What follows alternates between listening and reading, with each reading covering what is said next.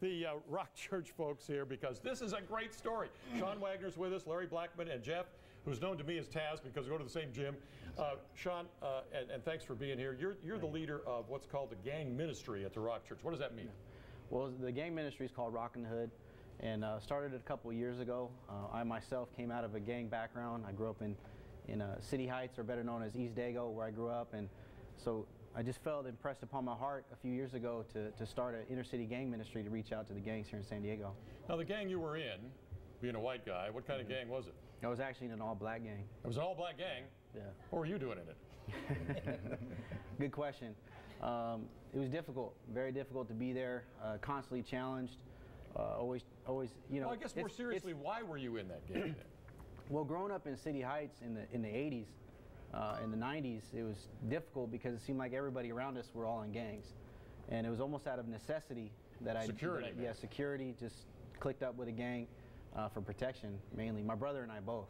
Yeah. Both? Mm-hmm. And what were you doing in the gang? I mean, what sort of things did you do that you look back on and go, oh my God, I wish I hadn't done all that stuff? Well, I mean, we all know what gang members do. I'm not sure everybody does. That's why I asked the question.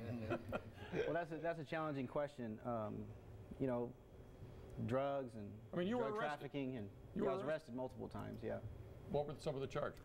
When I was 16 years old, I was arrested. I was told I was going to go to jail for the rest of my life for murder. Yeah. But there was an eyewitness that was there when the murder when it happened, and was able to identify me as not the shooter. And so I got off, and but still had a felony, 2 misdemeanors for concealed stolen weapon, and you know. What got you out of that? Because once I get this impression that once people get into that culture, it's extremely difficult. It's like the Godfather movie. I mean, you can't, once you're in, you can't go out. Yeah. How'd you get out? Well, I actually surrendered my life to the Lord August 31st, 1997. And growing up in the gang, growing up in a black gang, one of the things that I've always noticed is that a lot of the guys that I was hanging out with, their mom or their grandmother, they all went to church. Yeah. And so they were always talking to me about going to church, and Sean used to go to church, you should, all this stuff. And I'm hanging out with my homies, and of course we never went. But so after I gave my life to Christ, it was kind of a natural transition. A lot of the homies had a lot of respect for me, so the transition, they still had respect for me. It wasn't like some of the other gangs where, if you stop going or stop being around and stuff like that, or hanging out on the block, where they come after you. They actually had a lot more respect for me that I gave my life to Christ. Interesting. And I still have a lot of respect because of that. Larry as well, Southeast San Diego, where you grew up. Yes, what sir. neighborhood was it? I grew up in 32nd and Market, yeah, which is considered West Coast out here in San Diego. Right, right. Crip area. And what gang were you in? I ran with the West Coast Crips out here in San Diego. Okay. My father lived in neighborhood territory, which is over there like 47th and Market. Okay. So that's where I pretty much. That's how you grew up? That's how I grew up. And you got arrested? Been arrested multiple times ever since I was like 12, up until 2009, as a matter of fact. Now, how did you turn your life around? I mean, what happened that, again, a lot of people in those gang cultures, they die in those cultures. They're in prison in those cultures. They don't leave those cultures. Right. So what happened? I think I did a lot of educating myself on things like how to better myself and how to better my situation and how to better my neighborhood and the people that are in my neighborhood. Also, I surrendered myself over to the Lord also. I just wanted to make a change, and I kind of figured that there was a reason why God still kept me around, and I want to find out what that reason was. And then, all of a sudden, I'm on the Roger Hegdecock show. Yes, you are, and you're a star now. I'm telling you right now. All right, Taz, you're tattooed from head to toe, man. That's right. Did you get this in prison, out of prison? I did a little time in prison, county jail too, but some in and some on the streets, yeah.